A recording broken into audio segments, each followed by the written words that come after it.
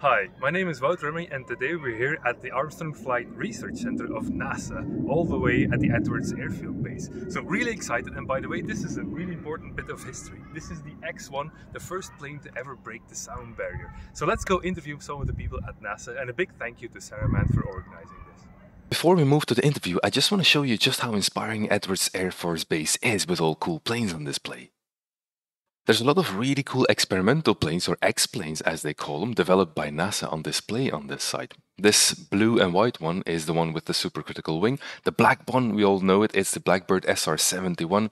This is a modified F-15 Eagle with thrust vectoring to increase maneuverability of the plane. This is the backside of the SR71 going Mach 3.5 more or less. Massive engines there. This is the Pratt & Whitney J58 powering the Blackbird. Really cool planes. And then we come across a really interesting one. If we go to the right here, this is the Northrop HL10, which is a heavyweight lifting body to test space re-entry, to glide back into space.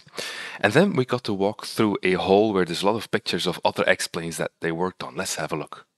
This one is the X-1, which we saw outside, the first plane to go through the barrier of sound at level flight. And interesting fact, it was actually launched from a much bigger aircraft, which you can see in this picture. The next one is a really quirky one. It's the M2F1 lifting body, plane without wings. And then there's the Lunar Landing Research Vehicle to test how this would land on the moon. The 802 fly-by-wire X-plane. And then the X-29 forward swept wing, really interesting in terms of stability, maneuverability. And then there's the HARV, which is the high angle research vehicle, so a modified F-18, which could fly and do tests at high angles of attack. Then there's the X-31, which is an enhanced flight maneuverability demonstrator. And then after this one, because I couldn't find this one, drop a comment if you know which one this is.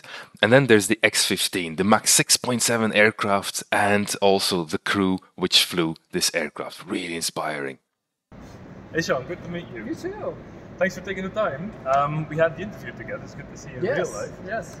So maybe walk us through the project from start to finish. This is the donor plane, but please explain the goals of the project and so on. Yeah, so we wanted to use the electric propulsion technology and change what we were doing with airplane design. And so we took this Technam 4-seat airplane, it's a P2006T, and we built an electric propulsion system for it and built some electric motors and inverters and a battery system so that we could first understand the challenges with electric propulsion, but then also design a custom wing that has distributed propulsion using 14 different motors spread along the wing so that we could really push the limits of wing design and understand how propulsion and the aerodynamics of the wing could work together.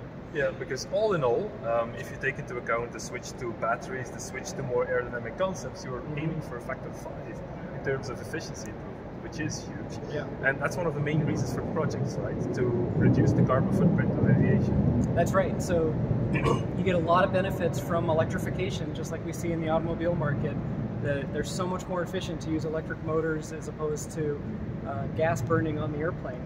Yeah. So that's a big win for us, but then there's so much more you can do once you start to have these lightweight motors that you can put all over the place. So we can make a wing that's very efficient for high-speed flight, but still safe to land and take off because we can add extra motors to help it in the landing and taking off phase. Yeah, because that's the problem or the challenge of modern-day aviation. You need a wing that is big enough to take off, but once you're cruising, you could make do with a wing which is less than half the size. Exactly. Right? So if you put the distributed propellers in front of the wing, you blow the wing, which means you artificially increase the lift, and then at cruise you can just turn them off.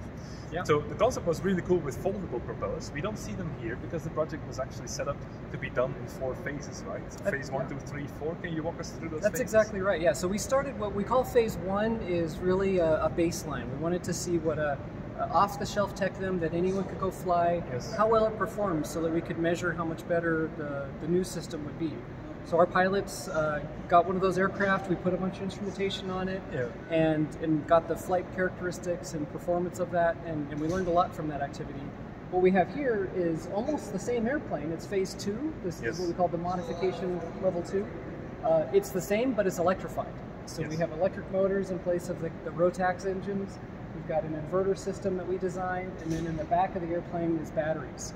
So there's no gas, it's all electric power that's stored and charged from our hangar facility here, and then flies around with no emissions. So that helps us understand just the conversion, directly going from gas burning to electric. But then what gets really interesting is phase 3 and 4. Yeah. So that's where we have this new wing. Exactly like you said, we want a very efficient wing that's optimized for the high-speed cruise. So that's what phase 3 would be, is move this electric propulsion system onto the new wing, move it out to the wingtip so we can start to see some of the benefits of those motors in a lightweight position all the way out at the edge. To counter the vortices? Exactly, so we get some efficiency benefits by reducing that vortex drag. But then in phase 4, we get that full landing performance back because we add 12 small motors along the wing. We don't use them in cruise, so we need them to be very low drag in cruise, and that's why we went with this folding propeller design. But then when we need to land or during takeoff, they spin up and fold out, and then we get all this extra lift over the wing because they're spread along the leading edge. Yeah, and they're fairly lightweight because they're electric motors are really small. Exactly. Maybe we can just walk around the plane. Sure. You can point to some interesting things. So this will be the electric. Yeah, so this is the stock wing, but we replaced almost everything in the nacelle here. So we have this electric motor here. It's a stock propeller, but then our fully electric motor that gets much better efficiency. So the motor itself is about 92% efficiency, and then the inverter system that sits behind the motor is 98% efficient. Yeah. And so that's really important because it helps reduce the energy required. That's helpful, but what's so important for all of these electric aircraft designs is the thermal challenges. Yes. And so whatever energy is left over that doesn't get put into the propeller is heat that we have to deal with. And so having 92% and 98% means that there's not very much heat, and we can actually do this all with air cooling. So just the air that's coming into the motor is able to cool the whole thing down and keep it very simple and very lightweight. So it's a very high performance system. And right now, I guess the cowling and everything is quite comparable to have that benchmark between the two versions. But exactly. In theory, you could actually make this much more narrow, given you could reduce it a little bit. We kept it pretty much the same. There are some scoops for the Rotax that are for cooling. We don't need them because we're able to get all of our cooling right here. Yeah. So that was a big win for us. We have a small scoop up on top, but that's really about it. And the system could be reduced further. This is a prototype, and so you can continue to optimize this and improve the design. And in fact, when we designed the new wing and move all of this out to the wingtip, we made it much more compact and really pushed it to the limit of the design. Okay. And let's have a look inside, maybe. Yeah. And so also, Sarah, come on around. Yeah. So have a look what people can see. For our prototype aircraft here, the instrument panel on the left side is almost stock Tecnam aircraft. So we have all the same instruments here that the pilot would use. Yeah. And then the instruments on the right are all the electric propulsion. And then as you can see, the co-pilot seat's gone. There's no passenger seat on the right side. Yes. It's all instrumentation and control.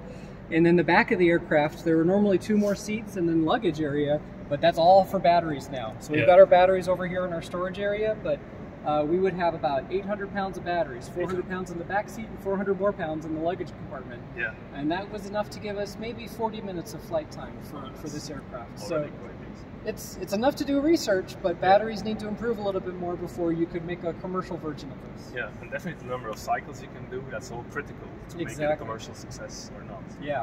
Okay, very interesting. Other things on the aircraft, so landing gear, everything was the same. What did you learn already during the flight testing you did so far? What was the pilot feedback? Is it nice to fly? Is it... So what we found, so we have not flight tested the Mod 2 version, but we've done extensive simulation studies, including all of the work we did on characterizing the electric propulsion system. And our design works really well. We're able to get this Mod 2 configuration to behave very much like a stock Tecnam. Yeah. What's really interesting is in Mod 4, when you've got this high performance wing, we have this lift augmentation system with the leading edge propellers. And what that does for us is lets us program how much extra lift the pilot gets depending on his airspeed. And so that was really interesting in our simulators. He can slow down a little bit, and automatically the wing makes extra lift to counteract the lift that's lost from the airspeed. Yeah. And so it's really nice to fly that Mod 4 version.